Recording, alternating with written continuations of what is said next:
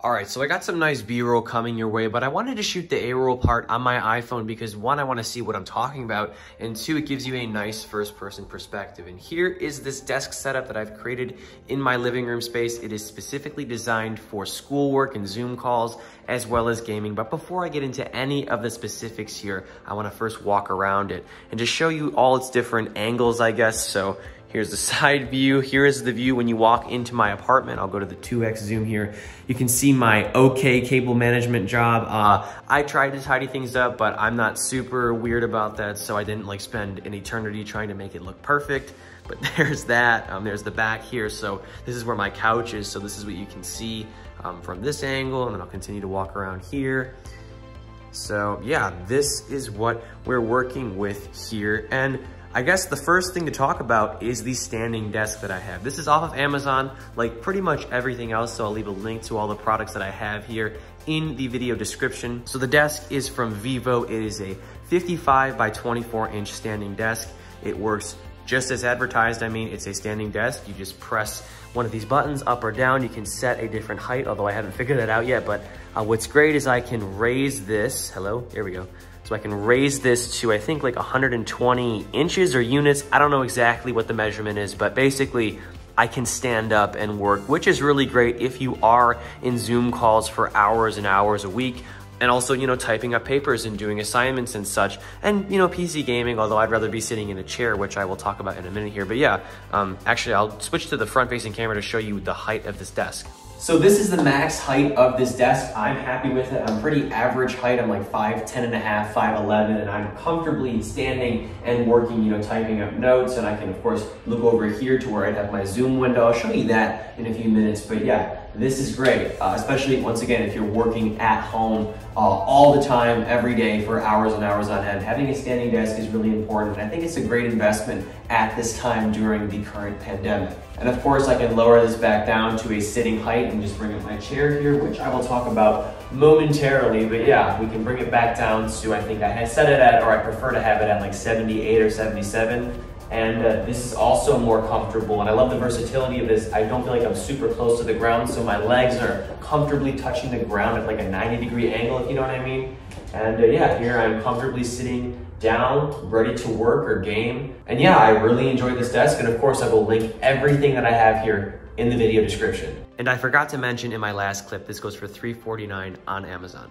Moving on to the next product here, my chair. This is from a company called Hylone. I paid like $200 for it, of course, off Amazon as well. And it's just a generic ergonomic back supporting chair. And I like it. It was easy to build. Took me like 20 minutes. And yeah, it's the best chair I've ever had. It ships Prime, you know, you'll get it quick if you order it now or at any time. And I really like, I mean, there's not much to say about a chair. It's just a chair, but it keeps my back up straight. I realized how horrible my posture is because I was like, this chair is too upright, but then I realized I was slouching in every other chair. Like I was using one of these to edit and do schoolwork at for a minute. And while this isn't a bad chair, it's definitely not good for your back long-term or for hours and hours and hours. So I'm really happy that I made this investment. I might even get another one for my desk setup at home. And I currently use this in both this room and also in my studio room where I do a majority of my YouTube work. But now let's actually talk about what's on the desk here. And the first thing that draws my eye is my extended mouse mat. It's from Vipams off Amazon. It's like 36 inches by like 11 or 34. I don't know the exact dimensions, but it's a big mouse pad, basically. I like having a continuous surface from my mouse here. I don't feel like I'm like restricted with one of those small square ones. And I enjoy it for gaming and schoolwork, and I highly recommend picking one up. It's like 13 bucks, I think. And on top of that mouse pad, we have my keyboard and mouse of choice. Both are wired because I do have a USB interface, which is a button, so I can like switch inputs from my gaming laptop over here to my MacBook very easily. I could have gone wireless, but I don't know. I don't mind wired, and I don't want to charge batteries. I just want to have everything working at all times here, although it doesn't look as clean, but that's just my personal preference. But to get to the keyboard here, this is like, I think it's called the RK Clutch K61. I believe it's 10 keyless, and basically it's the best keyboard I have ever had. It has brown switches, and just, I don't know what I've been doing. I've been using membrane keyboards and like the Apple Magic Keyboard, and this is just so great. It's like 60 bucks here. It's really small and compact. It has RGB lighting, and I absolutely adore it. I could recommend it to anybody, and I'm gonna buy another one, maybe even two more for my setup at home and my actual studio YouTube setup, which I'll show off later this year. And then we have my mouse, which is the K602 from Red Dragon. It's just white, glossy, RGB as well, and it's very ergonomic in my hand. I believe this is like 25 bucks. I might be wrong, but I really enjoy this mouse for gaming. I play FPS shooters like Battlefield 4 and Battlefield 4. That's all I really play right now, to be honest with you, but it's really nice to use and I've had no issues with it, and I think it goes nicely with my keyboard and mouse here. And kind of going back to the mouse mat, I like how it adds contrast. Like if this was all white, like if the surface was all white, I think it'd be a little bit too much, but having this sort of takes away from that and, you know, spices things up a little bit, adds some, once again, contrast here. But anyway, moving on here, my monitor of choice is a Dell S-Series 27-inch panel. It is 2560 by 1440 in resolution and has a max refresh rate of 165 Hertz. And that's exactly why I bought it, because I can use it at 60 Hertz if I want to with macOS, as I'm doing right here. And by the way, I do prefer macOS at 60 Hertz. I tried it with a higher refresh rate and it just gave me a headache. I don't know why. I'm just so used to using it at half that refresh rate. So I do that, and I also don't really have a choice because I have a display port to HDMI port, which goes into the 1.4 port on this monitor. And if that makes any sense, you might know that it can't support a higher refresh rate. So I have the 2.0 port, the HDMI 2.0 port, plugged into my gaming laptop, and I can actually switch over to that right now if I, you know, manually change the input here. So I can press one of these buttons, press the input button, and then go down to input source and change over to the 2.0 port.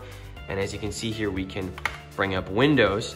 And here it is. Here's my desktop here. I can have the laptop open when I want to, if I want to have like a Discord window open, but here we are on my desktop. I can game whenever I want. So I have GTA 5 over here. I got Battlefront 2, Battlefield 4, my favorite game, Battlefield 1, and this has just been a joy to use for gaming as well. With these accessories, as I mentioned, I love both of these. I think they go very well together and they're very well suited for gaming and working. So this is why this setup is kind of cool. It accommodates both of those activities here. But talking more about the monitor here, it is TN, but it still has really great colors and great brightness. I believe it gets up to 350 nits, and I've been very happy with this. I actually have one at home. That's why I bought another one. And I had originally bought an ultra wide monitor, but it had horrible viewing angles and just worse color and horrible brightness. So this is a really nice monitor. You don't necessarily have to have an ultra wide to get a lot of work done. So I really do enjoy this for both work and play, as I continue to say here. And I will show you something that I've done. I have attached an LED strip on the back here, and it was a bit of a challenge because I wanted to sort of hide that fact. So I bought black gaffer tape. Even though it's not totally hidden, it still hides the ugly white LED strip. So I have it taped underneath there and plugged into the USB port here. And now that I've turned my film lights off, you can actually see what this LED strip does. I really enjoyed it at some ambient lighting here. Just makes it look more interesting and exciting and welcoming. If I turn it off here, just, I don't know, just looks sad. So when I turn it on, I just feel more at home and just more engaged in what I'm doing. I can also change it to just pure white here, so that looks pretty nice. But I do like having it at the fade setting, which goes through all the colors here, so I can bring it back to that. And that's what I usually keep it at, although, like for example, over here I have the shelf. I usually keep this at a white color, just like I have in my kitchen. I have LED strips, so I'm integrating LED lights into my, you know, house here in my apartment. But I really do like the RGB aspect here because it goes with the keyboard and the mouse, as you can see. So yeah, guys, I really do enjoy this monitor. I own two of them, if that says anything, and it's not Amazon's choice for no reason. It has nice slim bezels, a great sleek and slim design, and not only that, great performance, you know, high refresh rate, great color, and it's a bright panel as well. So I'm very happy to have it implemented into my setup here. I think it fits very nicely. And looking below the monitor here, we can talk about my desktop speakers next. They're from a company called Movolo, I believe, and they fit very nicely into my setup. Space was an issue, as you can see here. There is limited space, but there's still a little bit of wiggle room, but I couldn't have like big speakers here. So I had to go small, and I went with these because they are, you know, sort of black and white-ish, silver and black. Goes well with my setup, and they sound pretty decent, I have to say. I'll give you a little sound test in a minute here, but they're powered by USB and a 3.5mm headphone jack, but I got like a little adapter so I can plug it into my USB interface. So these speakers will switch very cleanly from both my gaming laptop and my MacBook Pro here. So I have no issues there. And yeah, I think they look nice and sleek, and I'll give you once again a sound test right quick.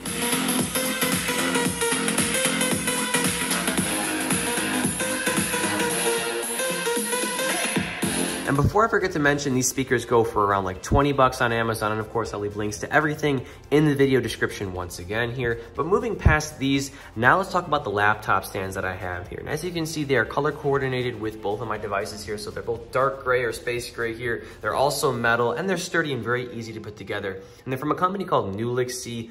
They have rubber feet. They go for around 35 each, and I'm very happy with them. And they keep my laptops elevated. And I like having my MacBook like this because I can use it for Zoom calls here. And I'll switch over to Mac OS just to show you what I mean.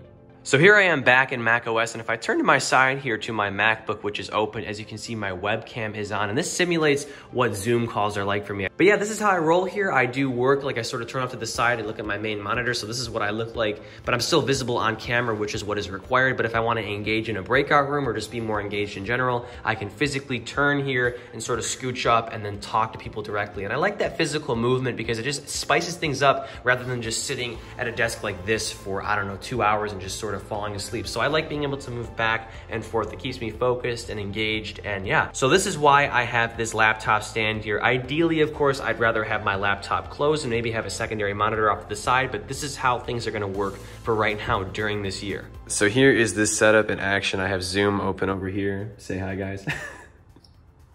So I can sort of turn this way and interact. So I'm in a breakout room right now. And yeah, I'm in a class on Jewish studies, and we're talking about some literature and movies that we were looking at. Yeah, that's about it. So do you guys have anything to say? Any messages to the people?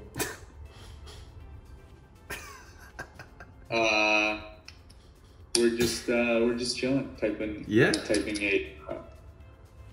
a response for our discussion. Nice.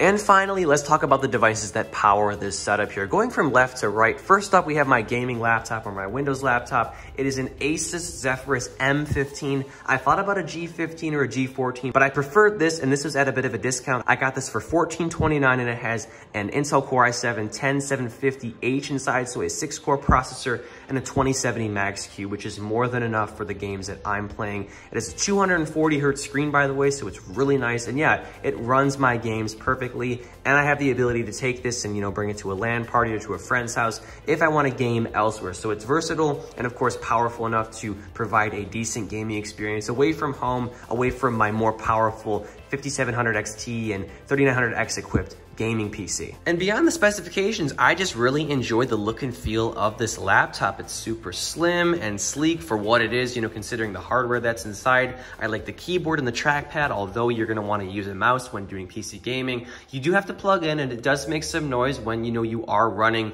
the hardware at its maximum potential, but I have no issue with it. The speakers are okay, by the way, and if you're listening to music, you're not gonna have a big deal anyway. The display looks super nice here, very slim bezels, and it's 15.6 inches, which I prefer over the 14-inch screen with the G14, I will say. And finally, here we have my school laptop of choice, the MacBook Pro 13-inch. It is a 2019 model, but it's spec'd the same way as the baseline 2020 model is. The only difference being the keyboard is a little bit worse. It has butterfly keys, but I really do enjoy this laptop. I've had no reason to upgrade, and if you watch my review, you just know that I appreciate its design and its function and its power, and it's more than good enough for the work that I do with school, you know, just basic web surfing and Zoom calls and such. 8 gigs of RAM and a quad-core 1.4 gigahertz i5 is once again more than enough for that, and I've enjoyed this laptop thoroughly, although I am going to consider replacing it with any of Apple's ARM-based laptops coming this fall or next year. So if there's a 12-inch MacBook that, you know, does the job and has like an 814X, I might swap it out with that from this. So yeah, that is my setup, guys. That is about it here. Once again, I'll leave all the products listed in the video description. I hope that you've enjoyed this video here, and I'll switch to the outro where I have a higher quality face shot of me. And for anybody curious, I'm using the GVM RGB bi-color setup that I got off Amazon as well, so I'll leave a link to that in the video description as well. And that about wraps things up here. I hope this video was helpful and fun. Once again, all the product links are in the video description, and I'd appreciate it if you leave a like, comment, and of course, subscribe for more content like this. And as always, I'm Noah, and I will catch you all in the next one.